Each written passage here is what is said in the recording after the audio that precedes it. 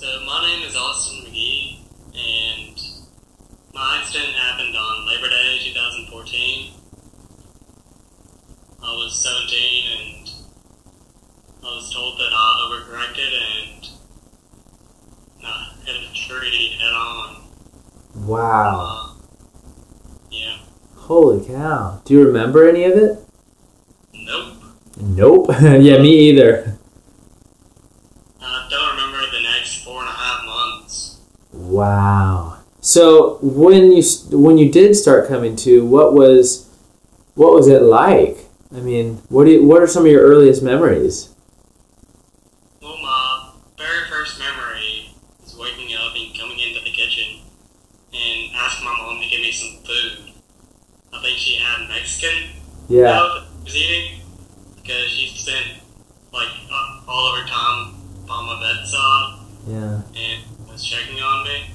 Mm-hmm. Wow. So 4 months, you don't remember. Were you with it and you just don't remember? Like, were you able to function and stuff during that time? I relearned how to walk during that time. Wow.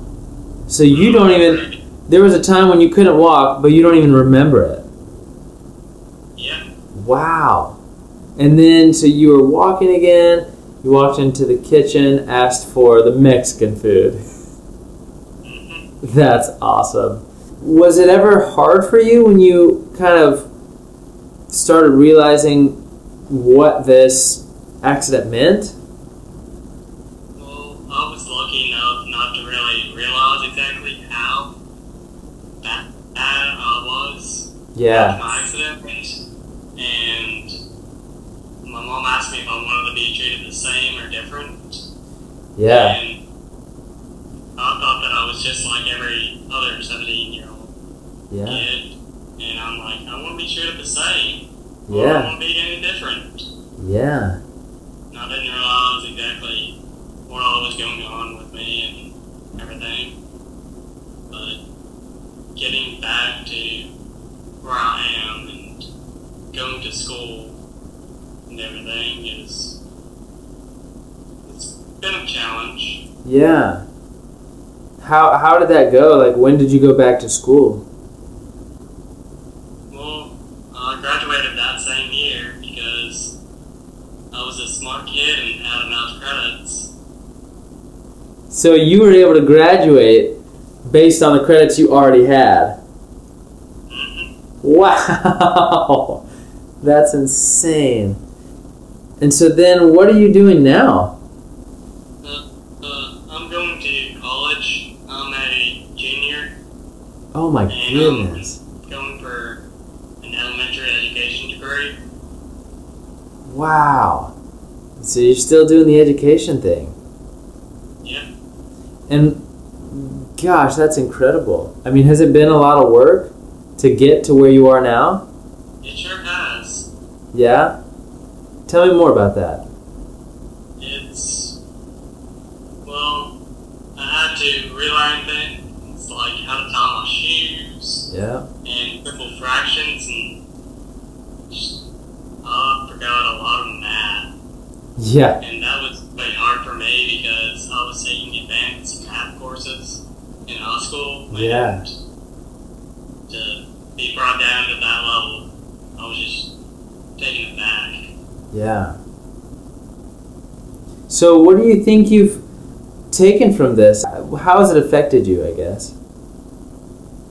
Well, I feel like I'm stronger in that I realize that I'm not better than anybody else, and that I can see that every person has their battle and their strengths that they go through.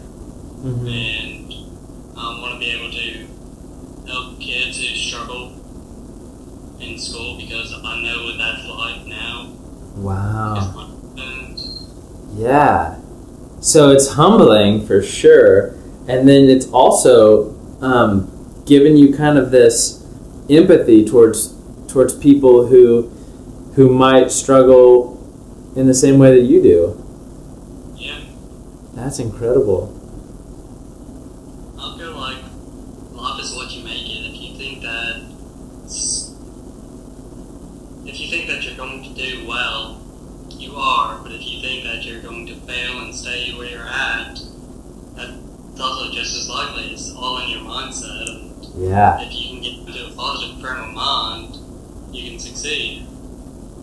That is a Lionheart right there. That's incredible. Man, I'm proud of you, dude. It's really, really cool to meet you. And I'm excited to see you teaching kids one day. I think that'll be really, really awesome. And I can totally see how God's using your story in incredible ways.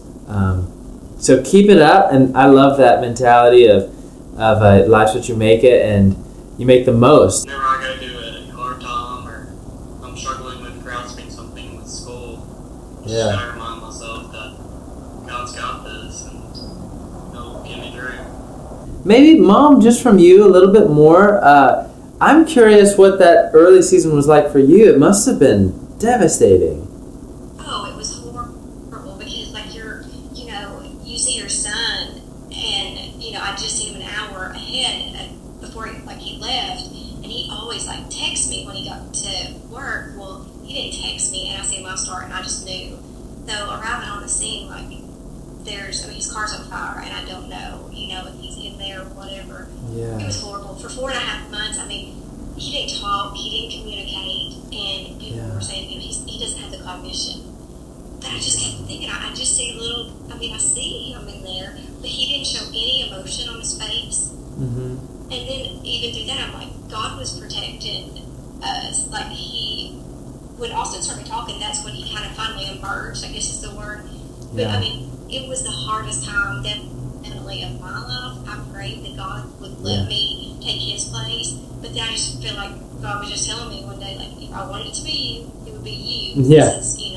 This is Austin's story, and so I don't know how we would have got there without our faith. And then he's, he did therapy for a couple of years, 2 or 3 years, even after. And so it was hard, but I'll say Austin doesn't have a bad day. He can get a little frustrated every now and then, but I was just thinking the other day, he doesn't have a bad day. He gets over it. It's harder to get frustrated over the little things, Yeah, right, exactly. It's for me it's, but I'm walking again, I'm married to my dream girl, and how could I complain about anything right now? When I thought that those things were gone, Yeah, and that's, somebody said, "Do you have a bad day?" I'm like, I had a day that's frustrated. I have bad days. Mm-hmm. But, my kids are alive, we're breathing, we're getting through this thing, Yeah. We'll get through it. I love that. Well, very nice talking, and hopefully I'll see you very soon. Okay, thank you. Thank you. Peace. See you. Bye.